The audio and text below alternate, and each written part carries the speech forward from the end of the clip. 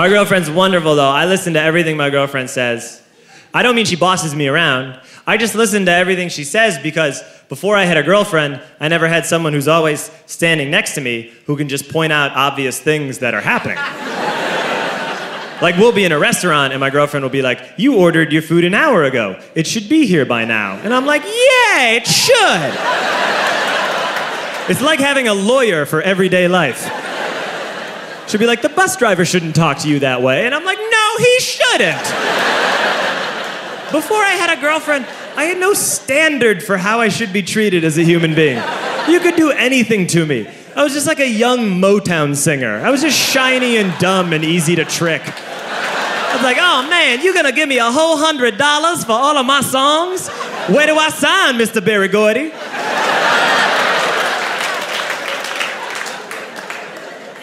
And now when I'm not with my girlfriend, you can still do anything to me. I will tolerate any treatment. Like I travel alone sometimes, you know, and I'll put up with anything. You know, like I'll book a ticket on some garbage airline. You know, I don't want to name an actual airline, so let's just make one up. Let's call it like Delta Airlines. So I'll book a ticket on Delta Airlines.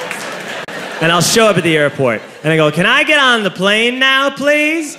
And they go, no, it's delayed 9 hours. And I go, okay, and then I go to the bathroom. And then I come out of the bathroom and I go, any updates? And they go, yeah, we took off while you were in the bathroom because we hate you. Now take this meal voucher that doesn't work. Go, fetch. And I go, okay, and I go over to the Wolfgang Puck Express and I go, can I have a sandwich, please? And they go, no! And I go, okay. And they go, you're a little fat girl, aren't you? And I go, no. And they go, say it. And I go, I'm a little fat girl.